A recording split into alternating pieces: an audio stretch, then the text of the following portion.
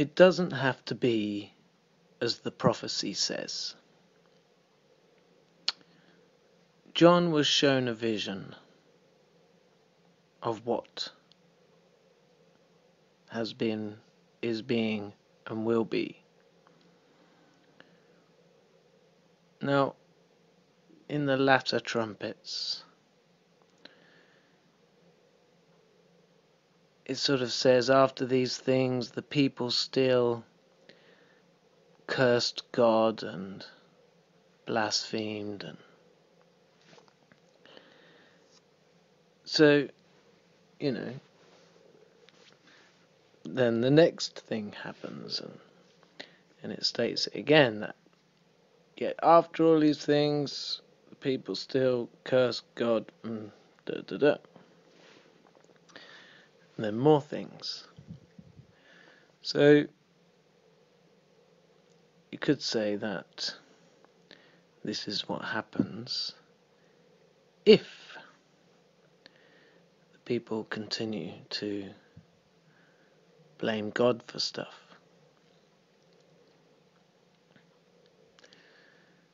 Now,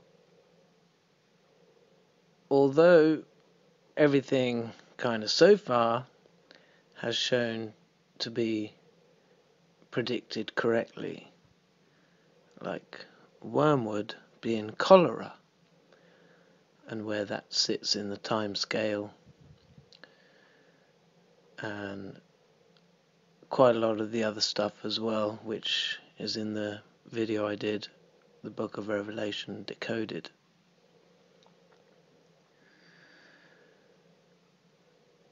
But it doesn't mean the rest has to turn out that way. We could, instead of blaming God for our hardships, we could look closer to home, try to figure out how we can rectify ourselves, because the discomfort we experience is actually showing us where we need to make improvements.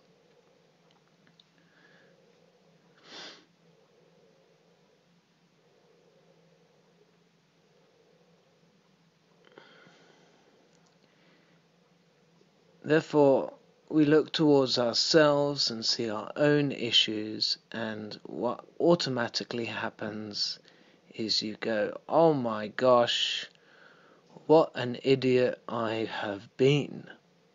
I'm not going to continue that practice of idiocy anymore.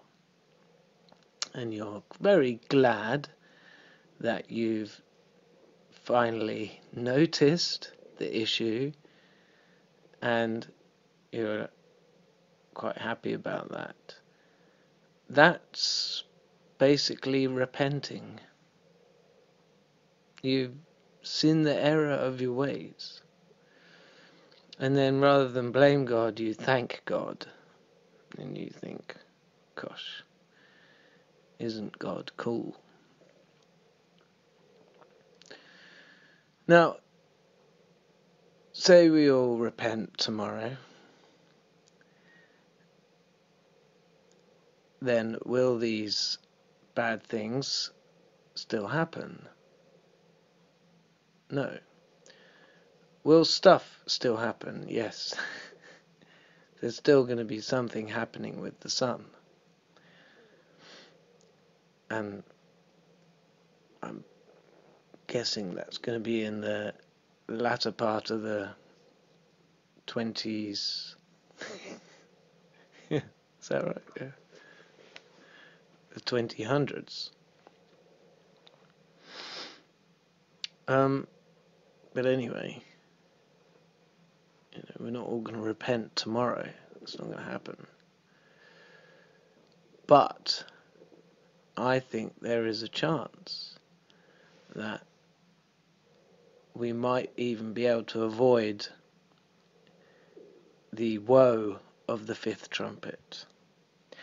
Now that reminds me of the Revelation and the point after the fourth trumpet, where the eagle flies over and says, "Whoa, bad things have happened on this earth."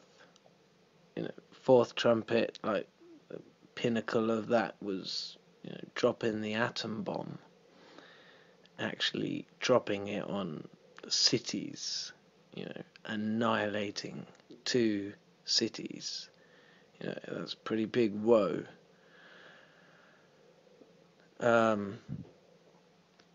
So the eagle flies over. Gosh, what they've had to endure so far, but there's nothing to what's gonna come in the next 3, right? The 5th, the 6th, and the 7th.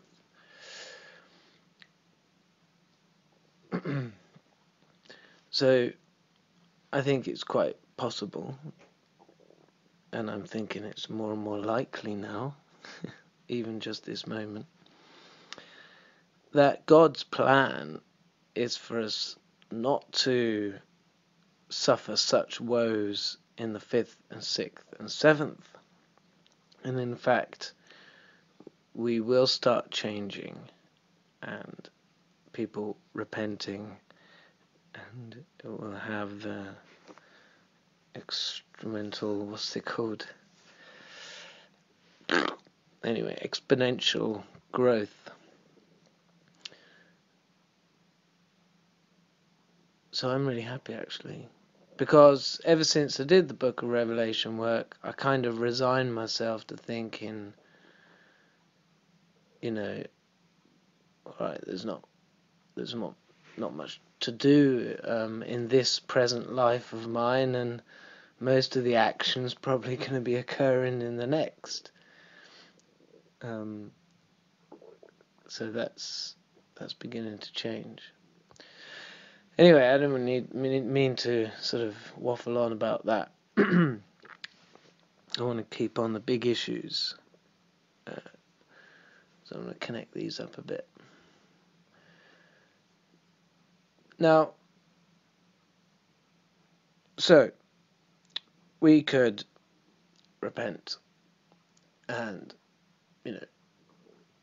would it mean that Babylon doesn't get annihilated? Well, maybe it just means that Babylon would cease to exist anyway.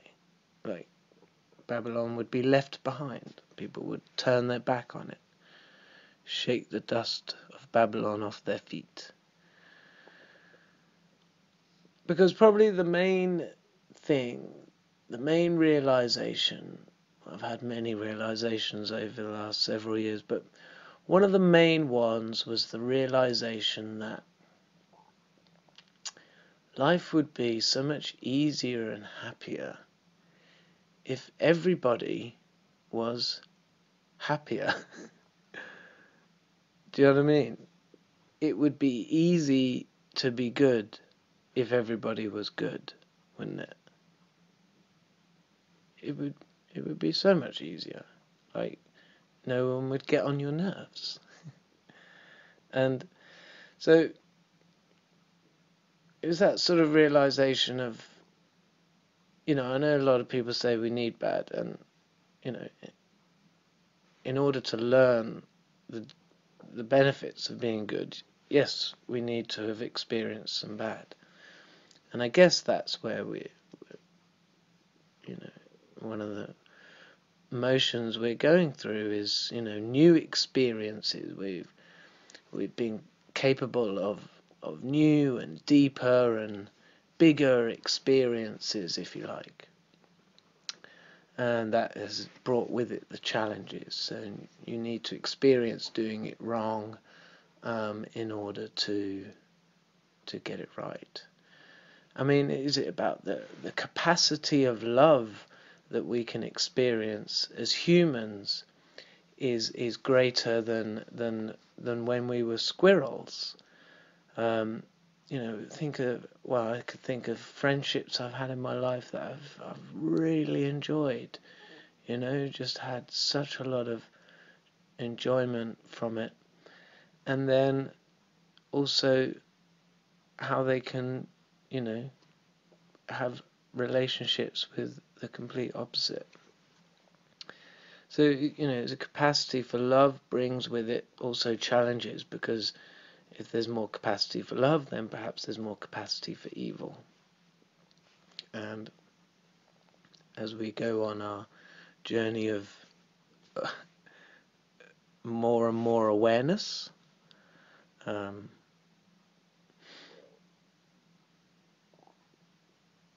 these challenges will come up. So if we've been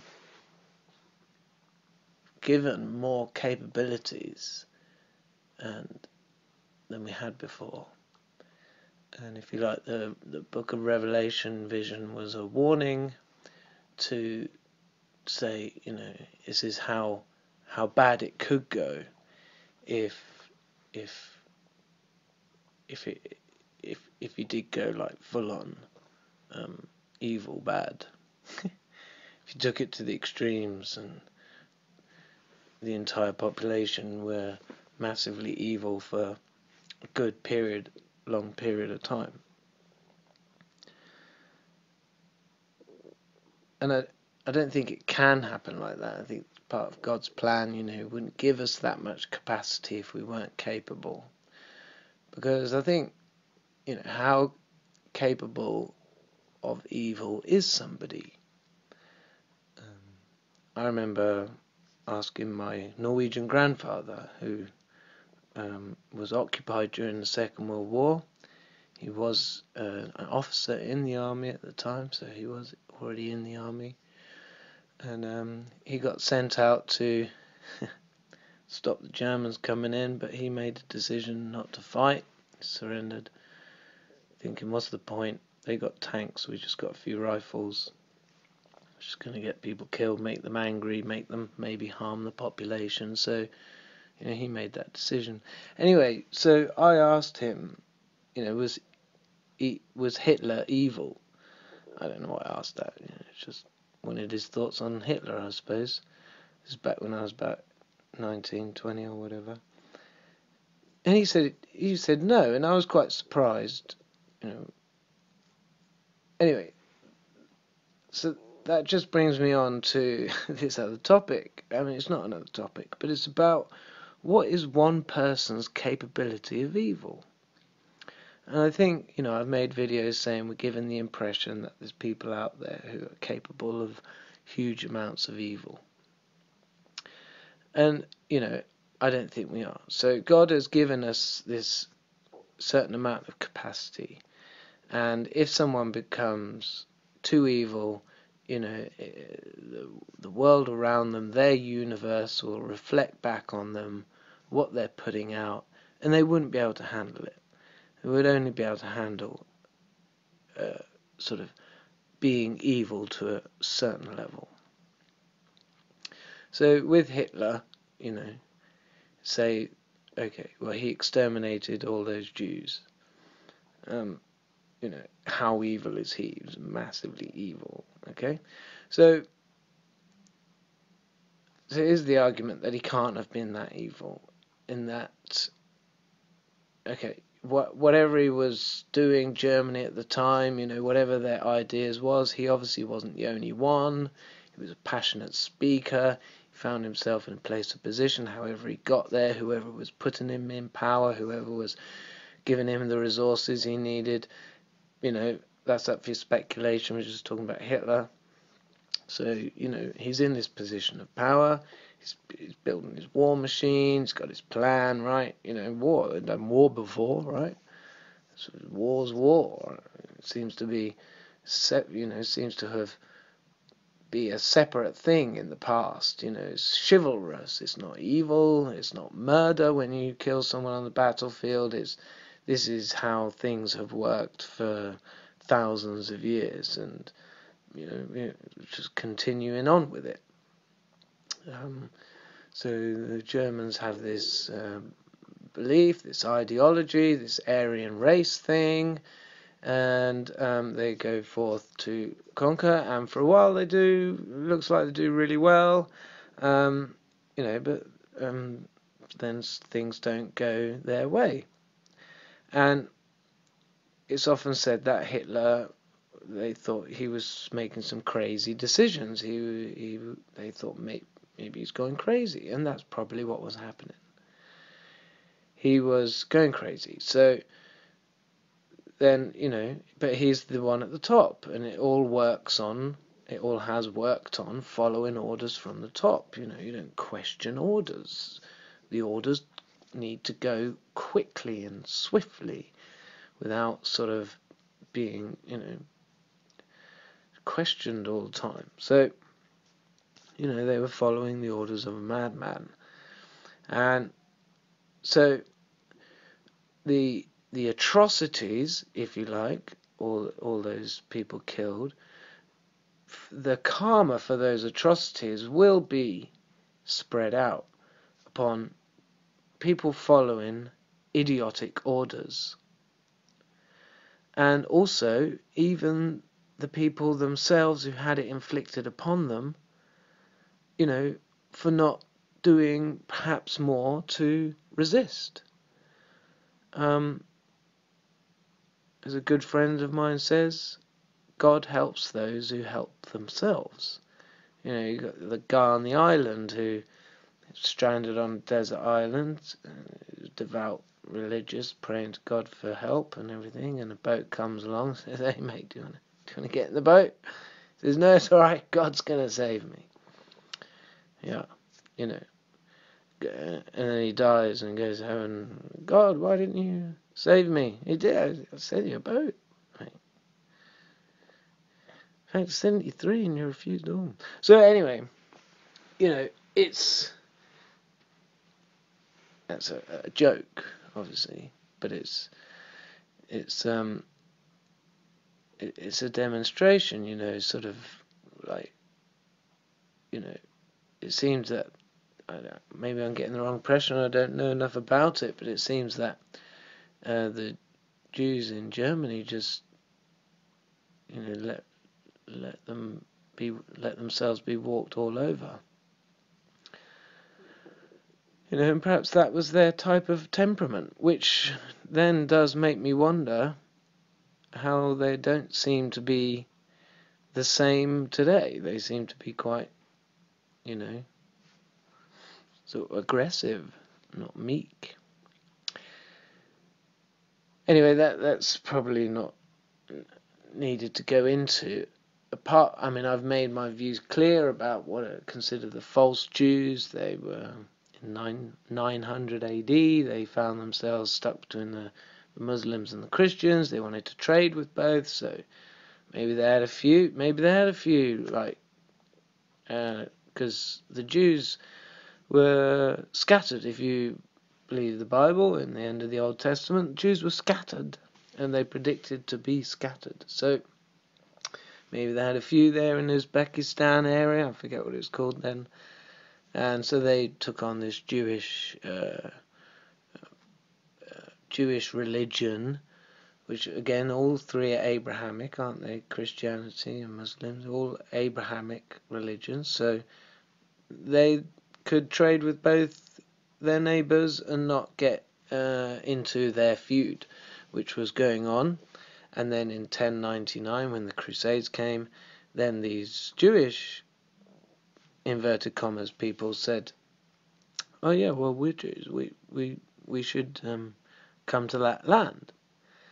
And then they came to that land and stayed there, all the time while it was Palestine, all the time up until 1948, when it was then invaded. Think about this as after the United Nations, which was put an end to all war. They invaded. It doesn't seem to match up quite, does it? So my argument for that is maybe when the Nazis could see they were going to lose the war, the ones who weren't mentally ill thought, how can we get out of this? Well, let's starve ourselves and take the identities of some of these Jewish people, and we'll go just continue our life then. That's a bit like mad James Bond film type thing. But, interesting that the first thing the Germans did was basically to strip these people of any sort of identity except the tattoo that they were given. So what records do we have? What proof can be made? But anyway, I didn't really need to go into that, because already even these Uzbeks, these so-called Jews, aren't even who they claim to be. Because the Jewish people were Middle Eastern looking. Well, at least, if not more, because they weren't even native to those lands, were they? When they were given them, they'd been in Egypt. Where had they been before Egypt? Well, Abraham's lands, I don't know quite where they are, but they're probably Middle Eastern as well.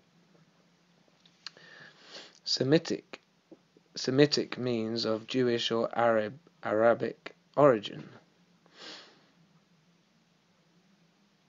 You're not allowed to be anti-Semitic. I mean, that's worse than racism.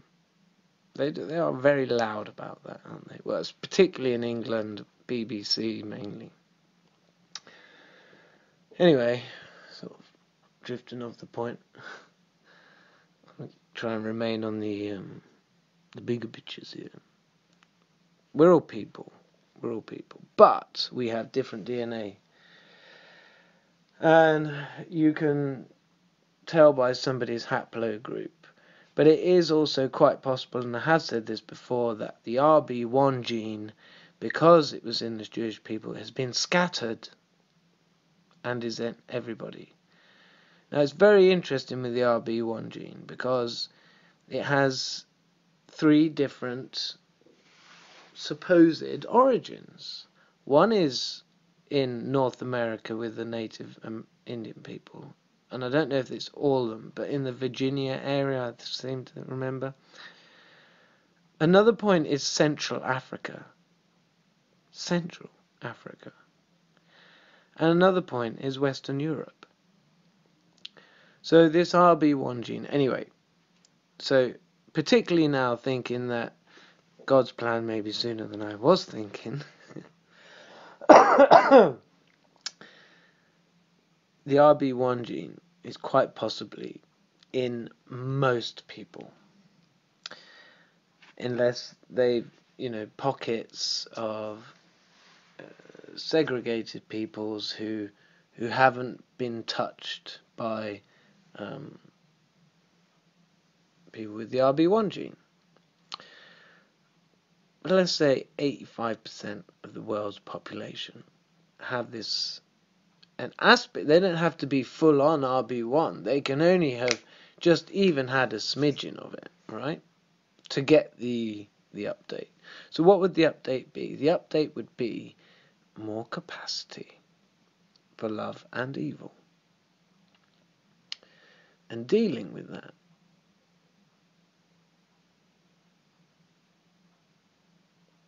And what that shows.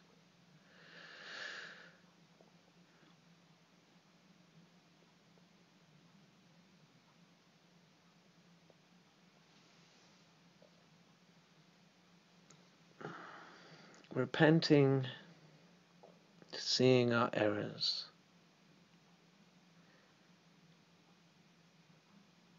and it's not an unpleasant thing to do, it's an awesome thing to do. And then I guess, you do the big ones, and then it is a question of finding them. But yeah, your discomfort will show you where you're going wrong. And the way I've been doing it and continue to is I get real happy. I get loved up with a smoke of cannabis. I mean, before I was going without for 2 weeks and then having a strong one. And that was having not had any for 2 weeks. I was going really high. I haven't done that so much. I'm sort of more just floating about. Anyway, so I get nice and high, I get nice and happy, and I sit there. I sit still. Best on the floor. But you can work up to that if you want. You don't have to start there. And I sit still. And then you feel the movements and sensations and all sorts. It is, and I can't think of an end to the sensations that I could experience, because they've been so vast in their difference. There's different, like the deep ones are the best, and the deep ones often involve a colour, like your inner colour sort of thing. It's just aware of it. But there are so many, and most of the deepest ones are connected to feelings to my soulmate, and obviously to God, and people, and love, and it's all the good stuff.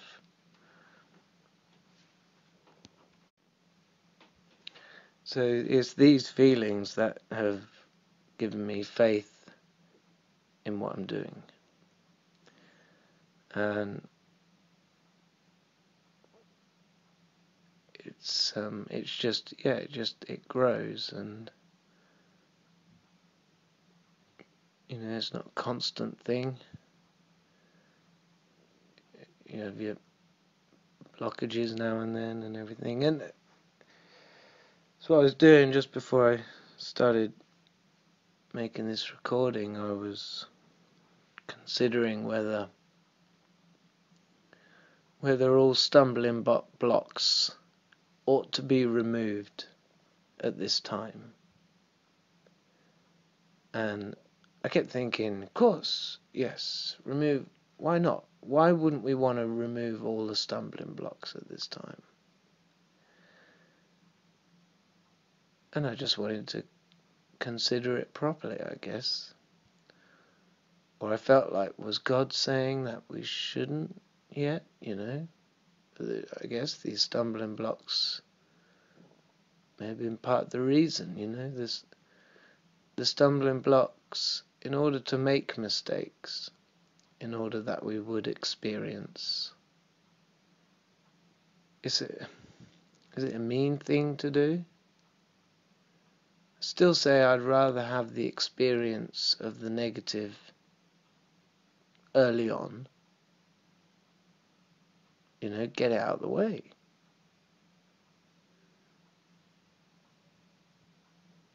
And you can always, especially in this meditation, like anything you do and you start to feel discomfort. I mean, suffering it is wrong, but jumping out of it too soon is also not correct.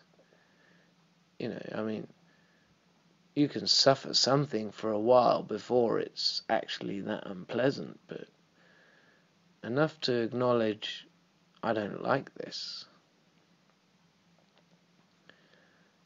So you think, right, I don't like this, I don't want to carry on doing this, or I want it to change, because when you're feeling sensations, you're not really, in a sense you are in control, but stuff happens without your doing it, in a way. It's weird to explain. Like, then suddenly my ears just went funny, right? I didn't make that happen. I'm currently experiencing my right ankle is on the floor. It's been on the floor. It feels hard. But I know how to deal with those already. I have my ways. I understand when it's hurting on my bum, it's one thing. When it's hurting on my feet, it's another, because it can move around and it can suddenly feel really soft and nice. And suddenly I can feel really connected.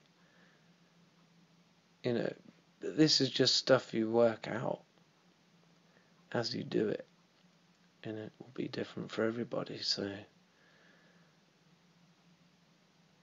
really no point writing a 5-point plan. You just got to point someone to the gate, tell them how to open it, and then they walk their own path. But they got to kind of find the gate. They got to seek. You got to seek, and you can't make somebody seek. Can't. You can tell them to look, but they're gonna look when they want to look. And the world is changing. I mean, big time. It is coming to, big shit's got to go down.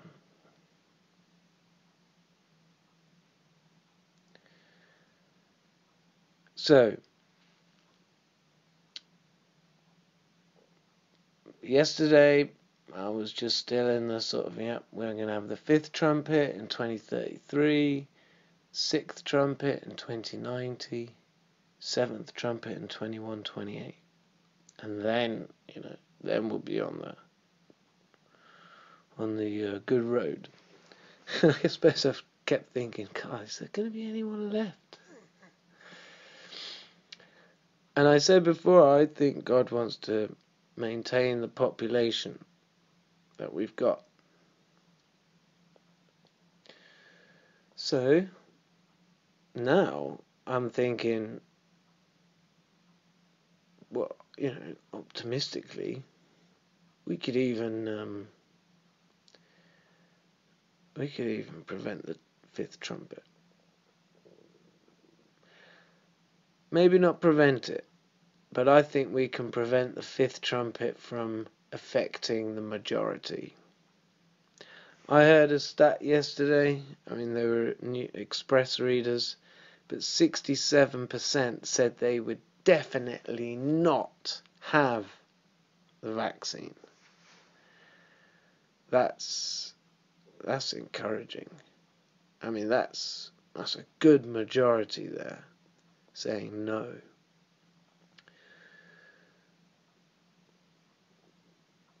So optimistically, I think we could have the majority of people saved, from this this thing that will be tormenting people for 5 months, and they wish they were dead and stuff.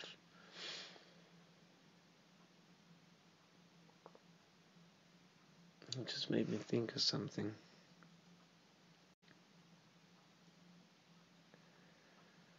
The majority. Oh, it's gone.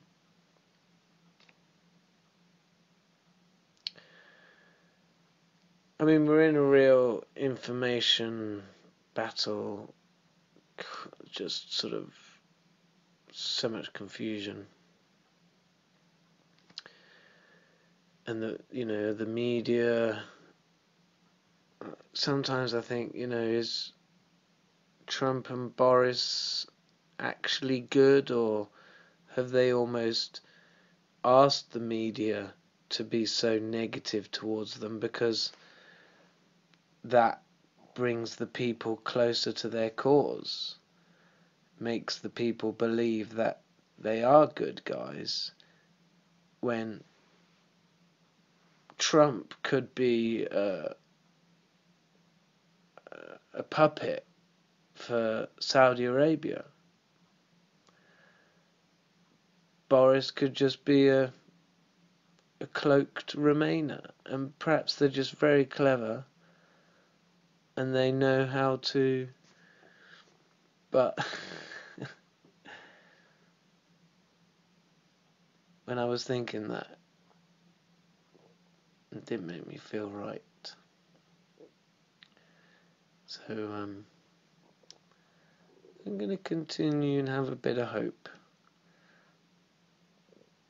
but it is that because I don't know them.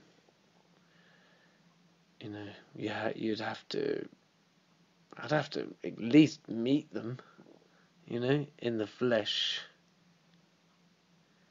or even write directly to them. But anyway, like I said, I'm optimistic. You got to be optimistic. Why be pessimistic? You can't always be optimistic about absolutely everything. That would be weird. Is there a character or someone who's like that? It gets annoying. Anyway, so with the other, just be yourself, innit? Whatever we are, that's part of our purpose is to learn more about what we actually are, the full bit, not just this vessel in a little short life. Anyway, I need to mention love, the one love, living waters as I've referred to it, Holy Spirit, that which you cannot sin against.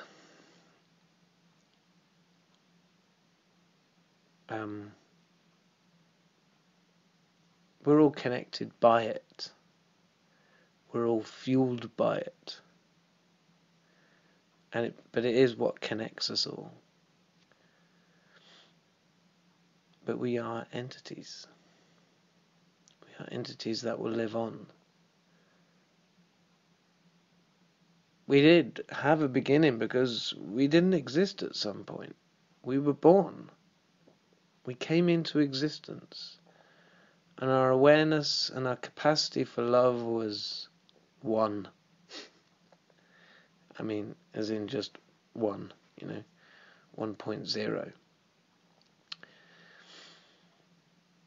And we've been growing for 4 billion Earth years. And we've had, I guess, millions of lives experiencing stuff, experiencing more and more. And that's what we know. And, I don't know if we will end. Going on forever is a bit of a head one. Because if our mother and father, God, sort of created us 4 billion years ago, and our physical presence is like another universe within the black holes at the center of each galaxy. So that's how many children God has, all the spiral major galaxies. Don't count the little mini ones. And so in our universe, we've all got a universe. Well, perhaps we've got some stars in it already, I don't know. Perhaps there isn't any light yet in our universes. But you see the picture. Eventually we'll have galaxies. And then we'll have black holes. And that will be our children. So you and your soulmate are a universe. And at some point in the future, in about 10 billion years or something, you're going to have 100 billion children who haven't been aware yet, who know nothing, just something that you made, you created in your growth. And how many times has that happened? So it gets pretty big and pretty sort of like your head would blow up if you tried to fit it in your head. That kind of happened to me in 2016. It's something I'd feared before, but it happened so quickly I didn't have time to. There's just this frequency going into my head, like pop. Luckily, my head didn't explode. It was just a sensation.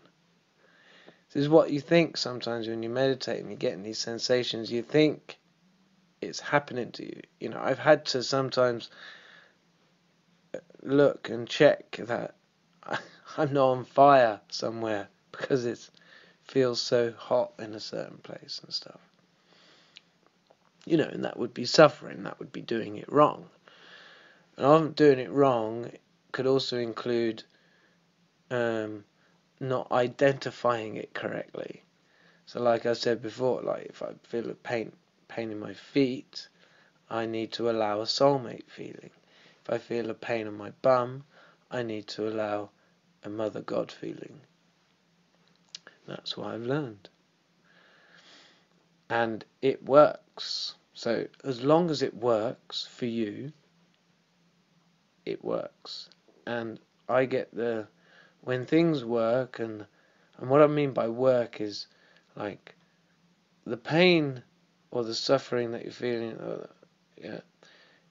And I move everything to the center, right? So want to move in my feet, then I want to feel it come all the way from the feet. It might sometimes jump a bit, and as it gets nearer the center, it's less painful, it's less acute, it's like a softer pain.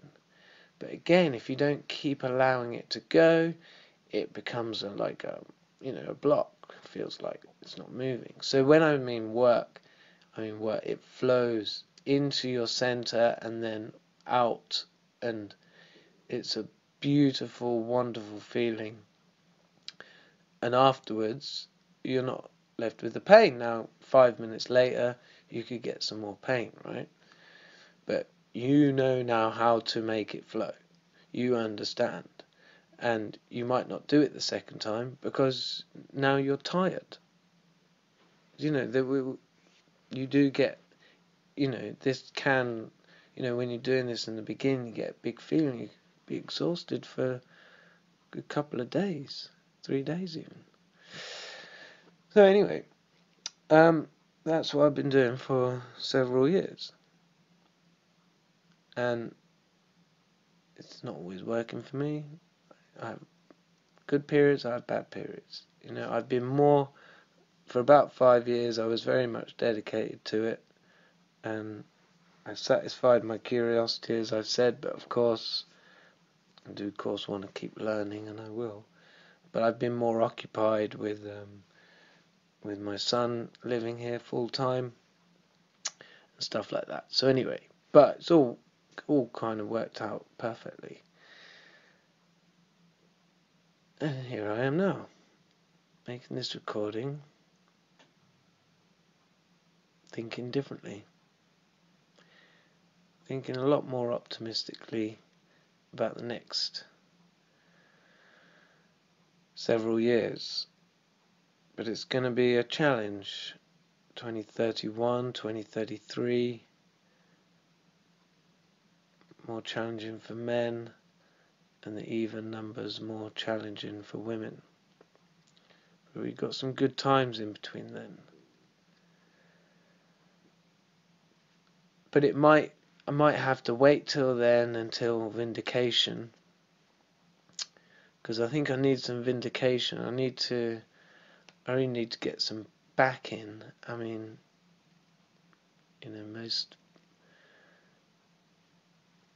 Most of the time I get the feeling, it's more important about how my teeth look than what I'm sharing. I was going to say this, that I'm the best person in the world. So I'll say it without laughing. I am the best person in the world. I'm not the strongest. I'm not the most intelligent. I'm not the closest to God. What I have done is I have taken on the most truth, the most fundamental truths. As far as I'm aware, if I came across someone that I considered had done more, I would say it.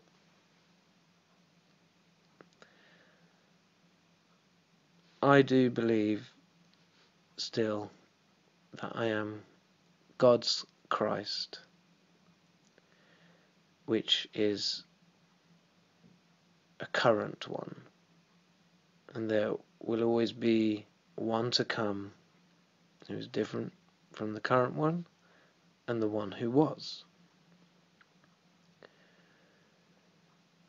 And if I'm right in thinking that the period lasts for about 1,000 years, then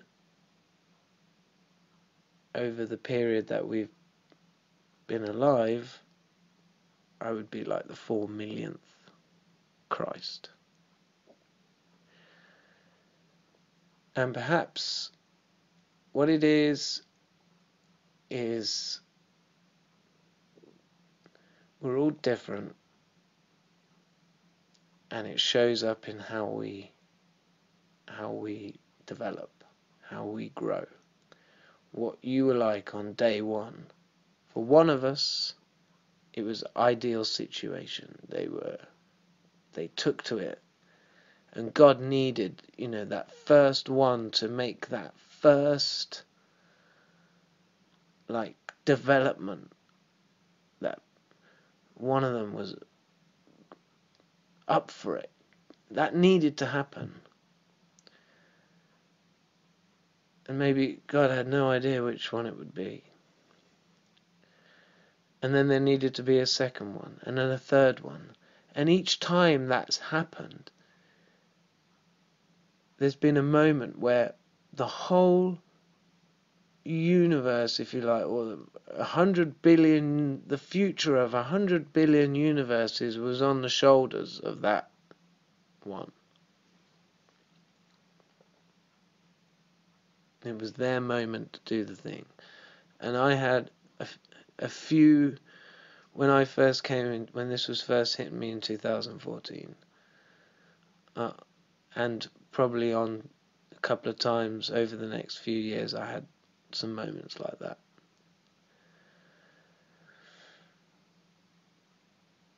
And I think on one occasion I do remember sort of just leaning out to other people in my mind. I needed to just think of other people. I didn't like it. That was the thing. I didn't like being number one. Because it was, I can't explain it. I just, I was in this period where I felt there were these things I needed to do. And actually that's what I've been doing a bit of today. And feeling that there's this, maybe not final stumbling block, but a big one, a big fat stumbling block that's been there for all of us for a long time. And I get a feeling it's to do with the subjugation of women. That by doing that, we've burdened ourselves with a real stinker. And that stinker is the result of subjugating women. The comeback from it, the karma from it. Women have a powerful manifestation power sort of thing, an ability that men don't have. Men shine a light, whereas women make things happen with substance. And subjugating them, holding them back, preventing them, putting them down, belittling them. When they realize in the afterlife that that's what was done to them and it was wrong, they're going to be pissed off, aren't they? So I was feeling this. There's a particular feeling that I've had a few times. It like it makes me feel like I'm an outline, like wafer thin, like I'm hardly anything at all. I'm only just barely gripping on to having a presence.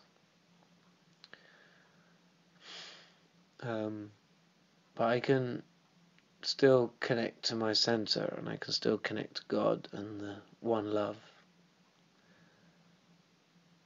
And some of it was flowing through today. I need to get some more, identify it more properly first, because it also felt like a multitude. I could figure it felt almost like it was everybody, right? And that's why I'm diminished, because I'm just, one. The one. For the moment. No, so the one is about the one love. So we're all connected to that. We can all say, I'm the one, and you can be speaking as the one love. We are all like that.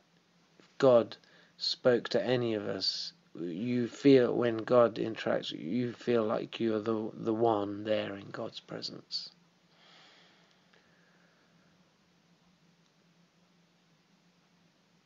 But that's what kind of happened to me to make me think that I was the Christ. I have these first couple of engagements with God being so high, and learning to,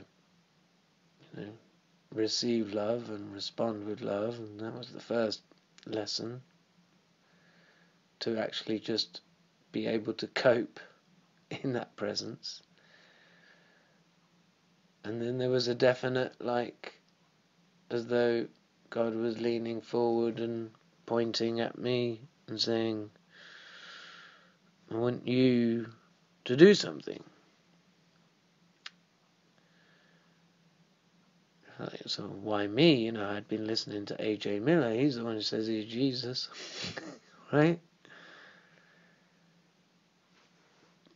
And you can go and see the history of how that went about on my Faithful Philosopher channel, which there's a link to in my introduction video on this channel.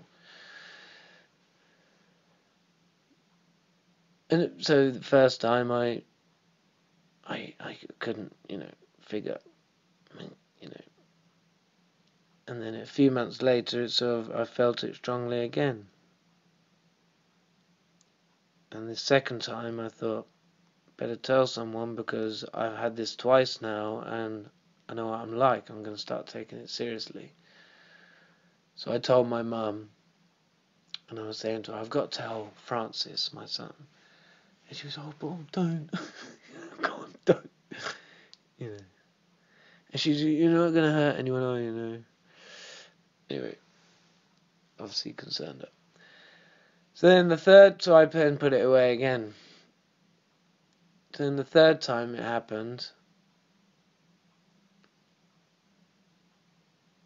I decided to embrace it. And I had been feeling so rotten. I thought I was going to die. I was feeling pretty ill. And it wasn't seemed to be going away.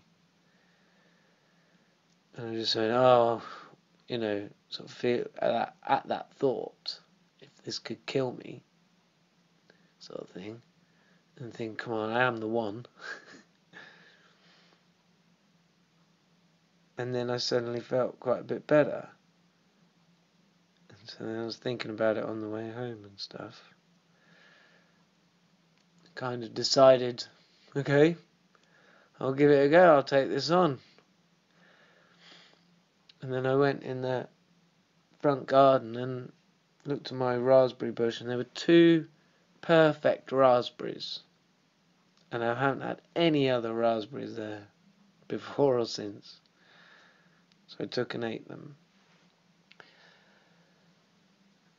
And I'd finished my shift. I think I'd probably had some weed. And then I went, I think was this 2015? So yeah, my dad had died already. So July the 8th, 2015. So I went over to my mum and dad's house. There's nobody there. And then I could hear music playing. Did I know it was Bodfest? I must have done. Anyway, I can't remember. Because usually I'd only go over there to watch Formula 1. Because not supposed to watch TV at my house because I haven't got a TV license. I didn't really watch anything else. So anyway, I was watching Formula 1. Well, that was maybe why I was going there. Anyway, so I was sitting there, same date, I think still July the 8th. And it was like they were throwing a party for me. I went over. Maybe I didn't know I was going to go or anything. I don't know. Anyway, so I went over there. And it was at the local pub. Both pubs were playing music, and I was going back and forth as they were playing alternately. Such a great mood, I was dancing and everything. By the end of the night, I made a friend, and these girls coming up and going, "Thank you," for something, just having a good time. Anyway, so that was the experience of embracing it. I thought that was, pretty cool. Oh, it was good. Good, wholesome, nothing bad at all. Anyway, we go on. I've dropped it, I've picked it up again, I've dropped it again, I've picked it up again. I guess that's probably how it will continue. Anyway, getting cramp in my foot. Alright, I think that's enough. Until next time. Should I stop saying ciao for now? It's a bit rubbish. I sort of like it, so ciao for now.